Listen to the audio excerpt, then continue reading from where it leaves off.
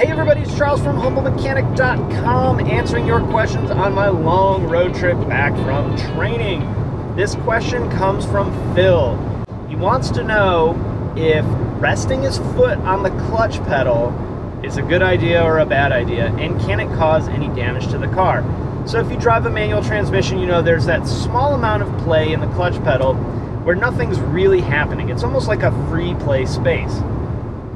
Phil wants to know if resting his foot on that is a problem. Well, Phil, it can be a problem. In fact, I would recommend against it. For the most part, there's two styles of clutches, and I think most now are actually hydraulic clutches. So there's hydraulic clutches and there's cable clutches. If it's a cable, it has a cable from the top of the clutch pedal through the firewall to the engine compartment to a slave cylinder. When you push the clutch, it'll actually push the push rod and push the bracket that the release bearing rides on into the clutch pedal to pull the clutch off of the engine.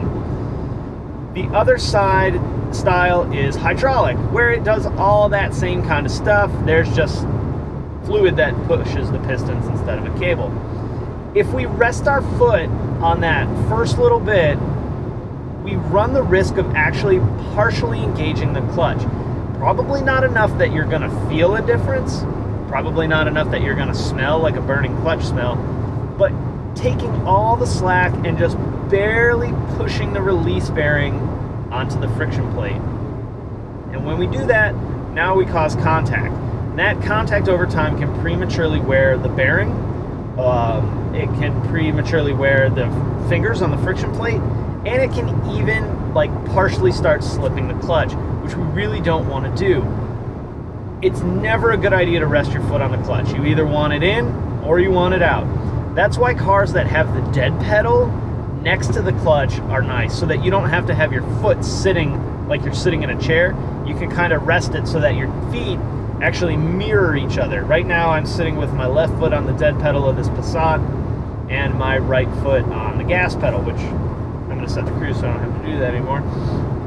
So I have them now, they're equally sitting at the same angle. If I'm resting on the clutch, I really do run the risk of partially engaging the clutch.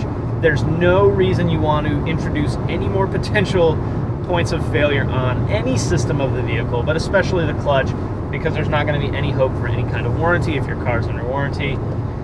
And we don't want to pay anybody to take the transmission out of our car, to replace a clutch, to replace a clutch friction disc, release bearing, pressure plate, a flywheel.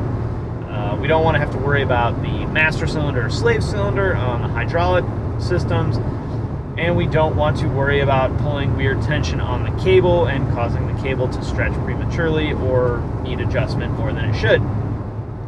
So all in all, for all those reasons, bad idea. I would recommend, if you're doing it, probably stop. If you're thinking, man, this sounds like a good idea, I would recommend against it. That's what the dead pedal is for. If you don't have a dead pedal, you can probably put one in your car, or you can simply just rest your foot on the floor. That's what I do when I drive a manual transmission car. So, Phil, I'm not beating up on you. That's a great question. I think that's something that a lot of people do actually do, is rest their foot on the clutch pedal. But again, I really don't recommend that you do that. You wouldn't rest your foot on the brake pedal in the spot that felt like it had free play, because you're going to activate your brake lights potentially, or even potentially drag your brakes.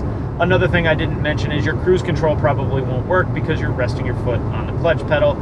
In manual transmission cars have a switch so that the ECM knows you're pushing in the clutch.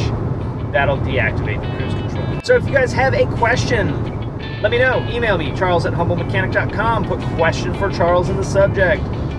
Ask your question right at the top, mash the enter button a few times, then give me the details. That really does help me answer your question much, much faster. If you like the video, throw it a thumbs up on YouTube. I always appreciate that. You guys can also subscribe, of course, here on YouTube, or head over to the blog at humblemechanic.com and sign up there. You can follow me on all the typical social media platforms that everybody's on right now.